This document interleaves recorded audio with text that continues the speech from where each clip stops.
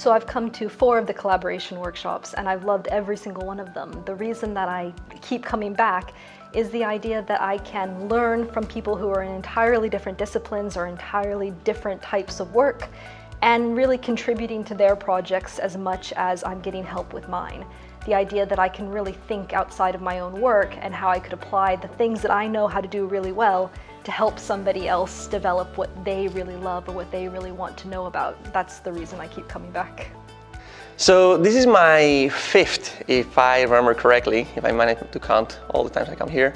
And I love this event. This event, it's amazing in many aspects. You know people from different research areas. You can connect on different topics. You can play on the hack day with other people trying to create crazy ideas into something. When you go to conferences, usually you can sit quietly and kind of zone out at the back of the room. There's no chance that you can get away with that sort of thing at the Collaborations Workshop. It is so participatory, it's so engaging, it's so exciting.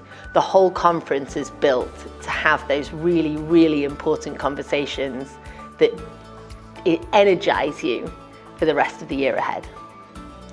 So this is the first time I'm coming to a Collaborations Workshop, and my main motivation was to be able to meet the other people of the Software Sustainability Institute, see the keynotes and the discussions and all the things that people are working on, get to know the community and hopefully introduce myself back to them.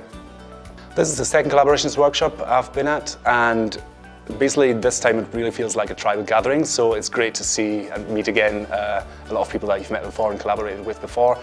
The one thing I really like about this is that it's a bunch of people coming together that actually really care about research software in all its aspects, and to have some time to collaborate on things and kind of leave the event with something achieved.